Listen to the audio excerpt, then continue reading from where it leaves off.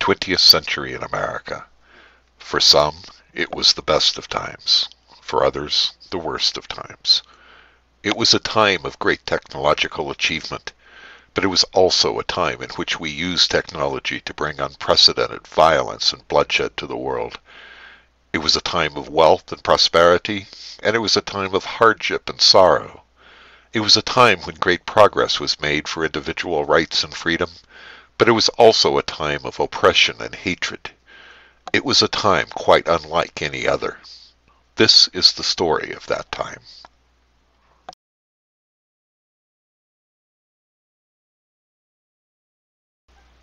America slipped into the 20th century amidst an atmosphere of cautious optimism. The United States defeated Spain in what Theodore Roosevelt called a splendid little war over a period of 10 weeks in 1898, and under the terms of the Treaty of Paris took possession of Cuba, Guam, Puerto Rico, and the Philippines. Cuba was soon granted its independence, but the situation in the Pacific was a bit more complicated. Nationalist forces in the Philippine Islands had been fighting a war for independence against the Spanish since 1896. When American forces arrived, they were encouraged to ally with the United States by what they considered a promise of independence once Spain had been defeated. However, the leaders of the so-called First Philippine Republic were unhappy with the terms of the peace treaty and declared war against the United States in June 1899. Although the conflict was declared officially over on the 4th of July, 1902, sporadic fighting continued for another 10 years. With these acquisitions and that of Hawaii, which was annexed in 1898, in spite of local opposition, the United States was officially a colonial power. On the home front, the presidential election in 1900 was, for the most part, a repeat of the one held 4 years before. At the Republican convention in June, President William McKinley was nominated for a second term. Since Vice President Garrett Hobart had died the year before, he chose former New York governor and war hero Theodore Roosevelt as his running mate. When the Democrats gathered in Kansas City the following month, they once again nominated William Jennings Bryan, a populist lawyer and former congressman from Nebraska. Bryan also got the endorsement for a second time of the Fusion Populists after that party split into opposing factions earlier in the spring. During the campaign, McKinley and Roosevelt capitalized on the booming economy with the slogan, "4 more years of the full dinner pail." In an attempt to match Bryan's barnstorming approach, Roosevelt swept across the nation, making almost 500 stops in 23 states, while McKinley campaigned once again from his front porch in Ohio. In many of those speeches, Roosevelt sang the praises of the recent war and presented the conflict as a crusade to free the people of Cuba and the Philippines from Spanish tyranny. For his part, Bryan continued his populist plea for free silver and added anti-imperialist rhetoric to the mix, claiming that the war simply replaced the Spanish tyranny with an American one. In the end, economic prosperity and public approval of the Spanish War brought victory for the McKinley-Roosevelt ticket.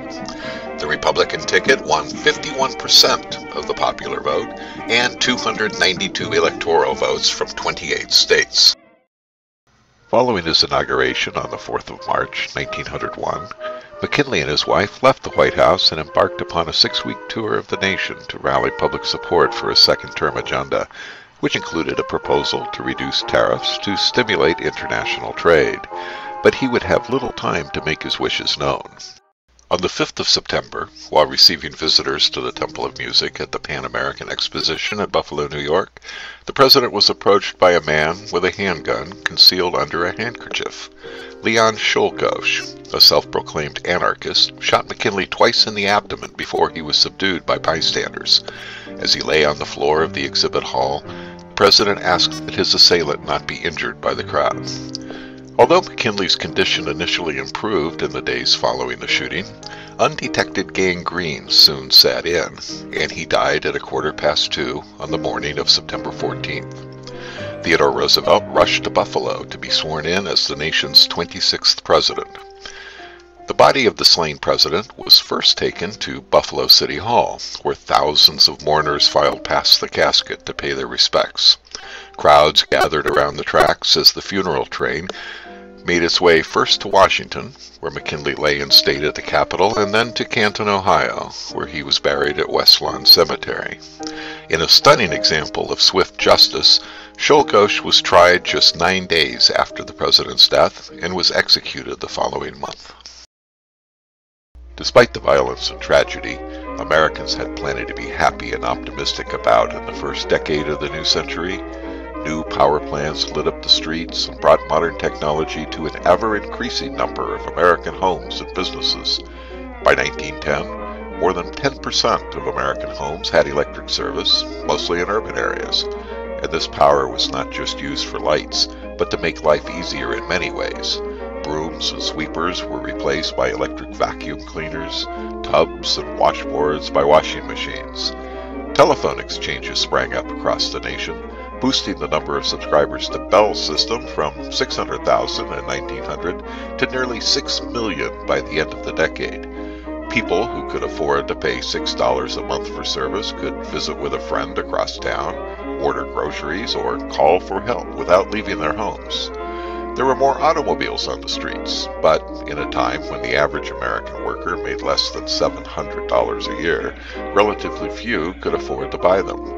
At this time, automobiles were built one at a time, by hand, so much of the cost of a new car was for labor. In the first half of the decade, it was hard to find a decent model for less than $1,000, but by 1908, you could pick up this Ford for less than an average man's yearly pay, but you had to have the money up front. There were no car loans or installment payments in this day. But in spite of the cost, and the fact that these early cars required frequent repairs, America fell in love with the horseless carriage. Young Johnny still has an Oldsmobile. He loves a dear little girl. She is the queen of his gas machine. She has his heart in a whirl. Now when they go for a spin, you know, she tries to learn the auto, so he lets her steer while he gets her ear and whispers soft and low. There were significant improvements in other forms of transportation as well. Electric trolleys began to replace horse cars in most large cities during the last 20 years of the 19th century. By 1900, lines were extended in outlying areas, giving rise to new residential communities called streetcar suburbs. In New York, commuting from uptown got a lot more convenient in 1904 when the city's first subway line opened from City Hall to Harlem. It was extremely popular. On opening day, more than 100,000 people showed up to take their first ride. Availability of jobs, better working conditions, and rising pay allowed many American families to move into the middle class during this first decade of the 20th century. The desire to move into better neighborhoods led to an increase in the construction of housing, which fed even greater economic growth. With more people making more money, there was more money to spend. For city dwellers, this meant a wide choice of downtown department stores and shopping emporiums, offering everything from the latest fashion to household goods and toys. For the 60% of Americans who lived in rural areas, there was the iconic Sears Roebuck catalog. Farmers and villagers alike could mail-order clothing, furniture, farm equipment, musical instruments, firearms, and practically anything else you could imagine. Do you need a new car? Sears had that one covered as well. For less than $400, you could order a complete chain-driven motor buggy capable of speeds up to 25 miles per hour. How about a house? Just over $1,000 would buy this 5-bedroom cottage kit. Plans and materials included and ready to build on your land. It's too bad we don't have that opportunity today. When the work was done, Americans in the early 20th century, just like today, liked to slip out for a little fun and recreation. For a nickel, you could check out the latest motion pictures at one of the many theaters that could be found in any decent-sized city or town. Cinema was still a novelty, and features like the Great Train Robbery were very popular at the time. Advertisements at the time declared the film to be absolutely the superior of any motion picture ever made. Perhaps your idea of fun was to spend an afternoon at the ballpark. The sport dubbed America's pastime came of age during this first decade of the new century, bringing fame to players like Honest Wagner, Ty Cobb, and Willie Keaton. For a more restful diversion, there were band concerts and picnics in the local park, but big adventure could be found at any of the popular amusement parks and resorts across the nation. Places with names like Chester Park, Euclid Lake, Paradise Park, and White City drew thousands of visitors on any given summer weekend. There were roller coasters, slide shows, boat rides, and much more. But the king of them all was Coney Island in Brooklyn, New York. The name Coney Island actually refers to the former island-turned-peninsula upon which three major theme parks and many smaller attractions were located. Luna Park, Dreamland, and Steeplechase Park attracted thousands of visitors during the decade and set the standard for amusement parks for the next 40 years. Compared to today's electronic-laden theme parks, Coney Island might not seem like much, but in its day, it was like a trip to another world. You could experience the Great Galveston Flood of 1900, ride through Dragon's Gorge, an indoor roller coaster featuring rocks, caverns, and waterfalls, or visit Lilliputian, a small-scale city inhabited by a community of little people. Whether you strolled the avenue, rode the rides, or hit the beach, Coney Island was a great place to spend a pleasant summer day. In the good old summertime, in the good old summertime, rolling through the shady lanes with your baby mine. You hold her hand and she holds yours, and that's a very good sign that she's your Ruthie-Woothie in the good old summertime. In the spring of 1904, the place to be was the Louisiana Purchase Exposition, known to everybody as the St. Louis World's Fair. It was the largest fair ever, with 1,500 buildings spread over a 1,200-acre site. It took 2 years to build, even though almost all of the buildings were made of a mixture of plaster of Paris and hemp fibers and expected to last only a couple of years. 62 foreign nations, the federal government, and 43 states hosted exhibits. As a bonus, the fair also hosted the Summer Olympics that year. The main exhibits were housed in 12 large buildings dubbed palaces, each dedicated to a specific theme, such as education, technology, or transportation. Within the palaces, exhibits were designed to demonstrate a process rather than simply display a collection of items and artifacts. For example, the telegraph exhibit featured a working instrument and a telegraph operator. The Cliff Dwellers attraction included 12 buildings and more than 300 Native American performers, most of them from the Pueblo communities of the Rio Grande Valley in New Mexico. Visitors would climb a narrow trail, either on foot or by burro, where they would view native rituals, dances, and traditional crafts. There was an exhibit hall where 25 premature babies were on display, accompanied by a team of lecturers who would explain how modern technology could give sickly infants a fighting chance for survival. Many of the more popular attractions were along a wide, mile-long avenue called the Pike. This was where the traditional features, such as a Ferris wheel, shoot-the-chutes, and food concessions were located, but it was also the scene of more interesting offerings as well. Visitors to the hereafter journeyed across the river of death to the throne room of Satan, but were rewarded by a glimpse of paradise at the end. Cummins' Wild West show featured a cast of more than 800 actors, cowboys, and Indians, recreating a wide variety of Western scenes. There were many more attractions, just to list them would take hours. Here are some highlights through the eyes of those who were there.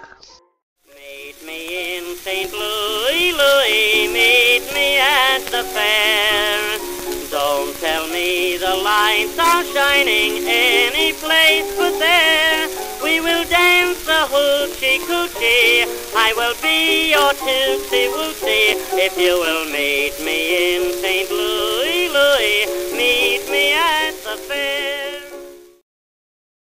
President Roosevelt, riding a wave of popularity due to his ambitious and charming personality, not to mention his efforts to break up a number of monopolistic trusts, easily defeated Democratic challenger Alton B. Parker in the 1904 election. After his inauguration the following March, he would achieve even greater fame by supporting the Pure Food and Drug Act and earning the Nobel Peace Prize for helping to settle the war between Russia and Japan. He declined to run for another term in 1908, throwing his support behind William Howard Taft, who was victorious in the election that fall over William Jennings Bryan, who was making his third try for the White House. 3 weeks after leaving office, Roosevelt embarked upon an African safari where he and his companions killed or trapped more than 10,000 animals. Disaster struck San Francisco early on the morning of April 18, 1906, when a massive earthquake hit. As bad as the damage from the quake was, soon a number of fires broke out across the city, destroying more than 25,000 buildings over a 4-day period. An estimated 3,000 people lost their lives, and 300,000 were left homeless, about 70% of the population. After the fires died out, thousands were reduced to living on the streets in makeshift huts and tents while an effort was made to clear away the rubble. In the end, the determined citizens of San Francisco persevered, and a new modern city soon arose from the ashes of the old. Not all Americans were happy, healthy, or prosperous in these first years of the new century. In New York, there were often families of 8 or more living in crowded tenement apartments. In many neighborhoods, substandard housing was the rule rather than the exception. 10% of American babies died before their first birthday, and half of all American children lived in poverty. Child labor was still a major issue, although new laws enacted during this time drastically reduced the number of children employed in factories and other dangerous pursuits.